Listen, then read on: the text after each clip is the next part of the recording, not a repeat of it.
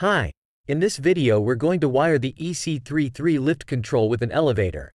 In this scenario, residents need to swipe their key fob and then press the corresponding floor button to access to their designated floor.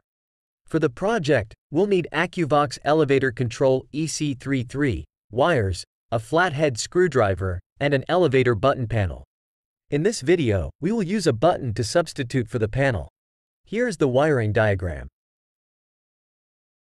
Change the status of the EC33 to NO by moving the connector. This ensures that the elevator button will only light up when pressed. Conversely, if the status is set to NC, the button will remain illuminated until it is pressed. We'll take a look at how to wire the elevator's button 1.